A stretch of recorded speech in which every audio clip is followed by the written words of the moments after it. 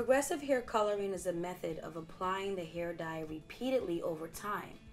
With each application, your hair gets darker and darker. The main ingredient is lead acetate. When applied, lead acetate reacts with the sulfur compounds in the hair. Contact with the air causes it to oxidize.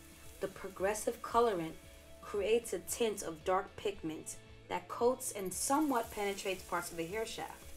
As the hair dries, it transforms into a layer of a synthetic pigment that slightly changes the color of your hair. The use of lead acetate was banned in cosmetics by Health Canada in 2005 and by the European Union.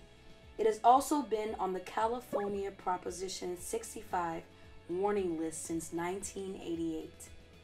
All for the same reason. Lead acetate is considered a carcinogen.